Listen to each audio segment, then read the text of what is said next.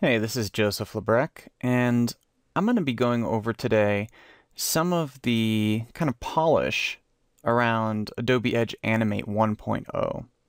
So, Animate is now an actual released product from Adobe, and you can see this is the final branding for it here. So, its letters are AN, and this sort of, these stripes here kind of set it aside from the normal Creative Suite branding, which is of course, something like this with the box and so forth. So that's because Edge is sort of its own family of products now. So having a look at Edge Animate, if we open it up, we can see it loads up very quickly, and we have that branding cascade across the application.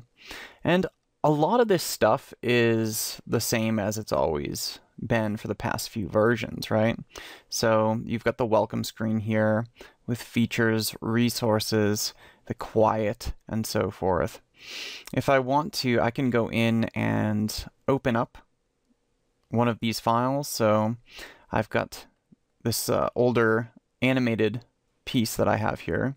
Let's turn the pin off.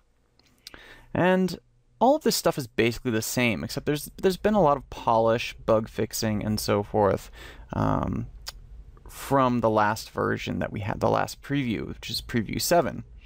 And along with the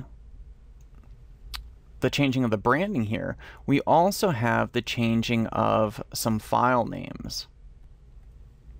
So if I open up an Edge project here, you can see that no longer are they called .edge projects. They're now .an projects for animate, so animate projects.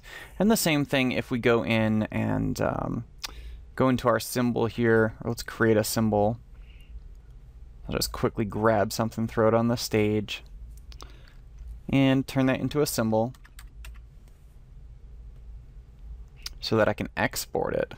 So now when I export this symbol, I can export it as an animated symbol, an animate symbol, so ANSIM. This used to be EdgeLib, if you remember. So those are the major changes in this last version, aside from obvious branding changes in the lessons and things like that. Everything else is just about the same as it's been in Preview 7.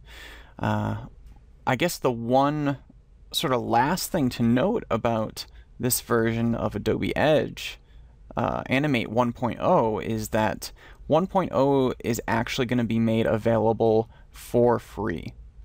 So Adobe is making 1.0 available for anybody to download and use for the life of the product. So this could change when they release 2.0. They're probably going to start charging for it, but this is going to give people, a pretty good span of time to actually use this tool for really no cost to them whatsoever. And they'd be able to grab that through the Creative Cloud. So you just go to creative.adobe.com, and from here you're actually able to sign up for a free account of Creative Cloud, which gives you some basics like integration with touch apps and things like that. But it's also going to give you access to a set of these various Edge tools, in particular Edge Animate 1.0, that you can download and use as much as you want.